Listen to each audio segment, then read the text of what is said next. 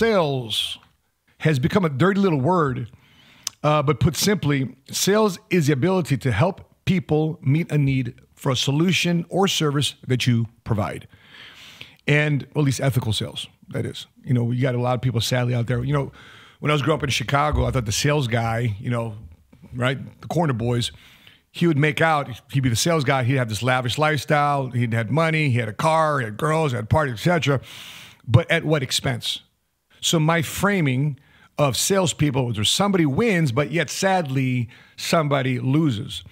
And I think also in the dog-eat-dog world, also in entrepreneurship, you're gonna have that element in any business. You're gonna have that dog-eat-dog world anytime there's an opportunity to make money, to get a position of power, to accelerate, to advance above somebody else. Sadly, there's always gonna be that element of unethical practices, of distasteful business practices. And you just have to get over that part, because just like there's bad doctors, there's also good doctors. Just like there's bad restaurants, there's also good restaurants. Just like there's bad theme parks, there's also good theme parks, right? So you just got to focus your attention on what is good and process and have the awareness to process what is not. So my team asked me to react to some videos here on sales. And the first one here is on Tristan Tate selling a cigar. So let's take a look at Tristan Tate selling a cigar. Would you say you still have the sales skills in you? Love to have a cigar right 100%. now. Yeah? If I went broke tomorrow, the problem is because I'm famous, the Tate brand in and of itself is worth so much. I couldn't go broke. If I went broke, I could make the money back somehow. Yeah. But I could start selling cigars or ties or something. Yeah. So if I told you right now, sell me this cigar, putting you on the spot. You're putting me on the spot to sell you this cigar? Yep. Okay, what's your experience with cigars? Do you like cigars?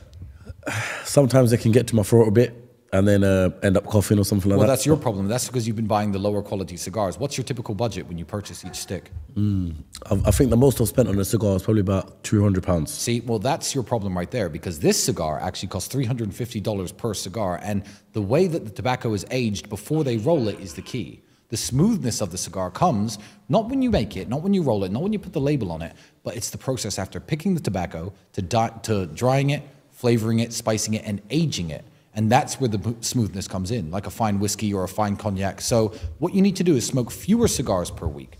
Don't go for 3 or 4 at 100, 200 bucks each. Just treat yourself every Friday night to one of these. This is truly exceptional. The coughing will stop. The smoothness will be there. You'll notice a greater enjoyment from your cigar experience than you've ever enjoyed before.